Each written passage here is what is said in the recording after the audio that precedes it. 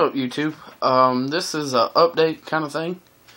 I actually recorded this earlier in the week, and I was gonna let it out then, but something came up when I was about to to put it out, so I'm redoing it now. Today is Friday, July 2nd. Yeah, I think today's 2nd. Yeah, today's 2nd to March 3rd. Because tomorrow's drag racing. But anyways, I have weird days to remember things. But anyways, this is what happens. I did a trade with EC Diecast, and the cars would not get there. So I put up a video, and what I said in the video was for an update, and I had some questions. And I told him in the update that if he did not get the cars by the time I come back from vacation, which I'm going tonight through Sunday night, and then I'm leaving again on Tuesday. So on Monday, I'll upload about 2 videos before we leave. But anyways, that'll be at the end, I'll tell you. But I told him if he didn't get them by the time I came back from vacation, I would personally take cars out of my collection that I did not want to get rid of and send them out. Right before I uploaded the video, I got a message from him. He said, "Hey, it's on my front porch. I got it.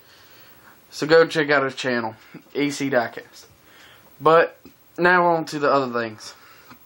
I was ripped off on eBay this last week, which led up when he told me he hadn't received the cars. I was kind of bummed about that, but I knew there was still a chance they'd get there late. But I opened up a package, and this was in it. Now, screw the baseball card. I'll rip that in half in a minute if you want. No. Okay. I ordered the 2012 Treasure Hunt, which is supposed to be number 8. Well, I didn't get it. I got this. Also, I already have one of these. Same exact car. I like the casting, so I got it. I might have a double somewhere. Don't know. But I was upset about it, so I messaged the guy, and I was like, "You sent me the wrong car." He said, "Can you show me a picture?" Well, I didn't know how to from how he wanted it. So he's like, "Well, that's fine. Just send me it back, and I'll know that I did the wrong thing." So I thought about it, and I was like, I won this car for 40 cents. He's not happy about that. I'm thinking he did it on purpose. So I asked him, and I was like, "Do you think it'd be possible you send me out my stuff, and I'll send it back to you, because I don't really feel comfortable doing that. I'll be out shipping money, paying for the car, and then the shipping that you already paid for." He's like, "Well, I'll pay you back for it." And I was like, "I don't know. I just feel more comfortable with you sending it, and I'll do it." He's like, "Well, by eBay policy, you have to send it back." And I don't want to go all into that, but, because by technically he was correct. But I'm sorry, if somebody wins a treasure hunt off of my eBay account for 40 cents, I'm not going to be happy. Which I don't sell stuff on eBay, but if I did, I would be happy about it. So, I told him, I was like, "What's the point? It's the dollar car. Can you just send me my stuff?" He's like, "No, how do I know you're not cheating me? I sent out the cars last week, and nobody else has told me the package is wrong." I said, "No, dip, because they got a treasure hunt when they paid for a plain car." This is my own one I had already opened up, by the way, people. But, I was like, "No, dip, they're not going to tell you their package is wrong. They're probably happy it's wrong." But he just kept, he's like, "I have a 100% rating, and I called eBay, and they say if you give me negative feedback, they'll take it off."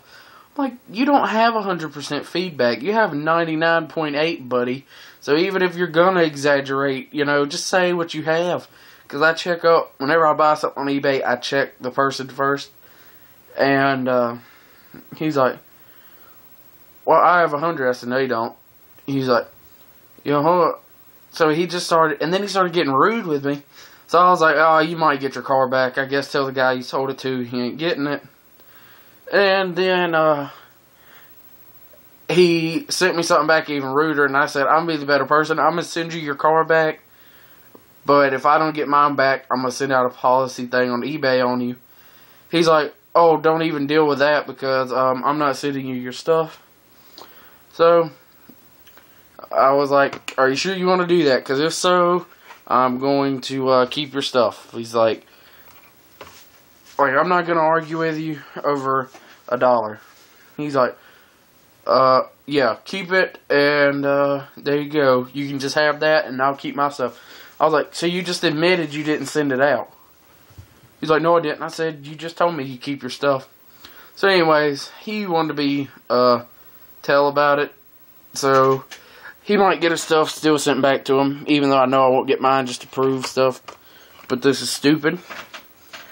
Sorry about that little rant. I'm not going to give out his eBay thing or anything because, yeah, you'll know. Anyways, last thing. I'm going to just show this. I want to get into doing customs, and I have some money now due to, vacation and stuff. I didn't use my money, yet. I'm planning on not using it. Whoever watches this, can you tell me, like, what stuff I need for customs, like, what tools and stuff I'll need, because I will, go out and get them, and I'll start doing customs. So just tell me some of the stuff I'll need to, like, strip the paint off of cars, I don't know, tools to do wheel swaps, anything. Just tell me some of the stuff I'll need, and I'll go out and get that. And if you want to trade, check out my stuff I've got up for trade. But some of that's already gone. The Tyrrell, P34, the Ranchero, one of the Chevelles, one of the Suzukis, stuff like that. But when I put this up, I'll be leaving for the beach. So if you leave me comments and stuff, or send me a private message of some of the stuff I need for customs, I'll pick it up while I'm out there. Yeah, I think that's about it. Yep. So thank you for watching, and peace out.